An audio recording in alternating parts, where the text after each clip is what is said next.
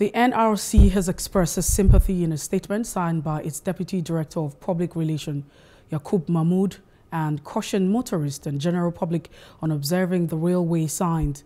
So far, the unfortunate incident, which involved and occurred at PW bus stop in the Ikeja area of Lagos State, has claimed at least 6 lives, with over 70 other persons receiving treatment in different hospitals in the state.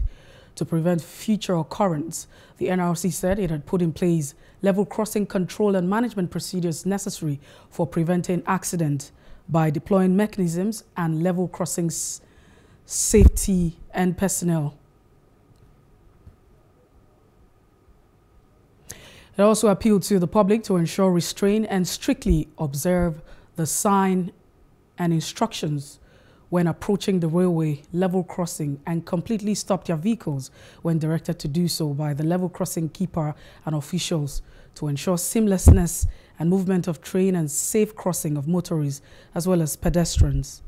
Hello, hope you enjoyed the news. Please do subscribe to our YouTube channel and don't forget to hit the notification button so you get notified about fresh news updates.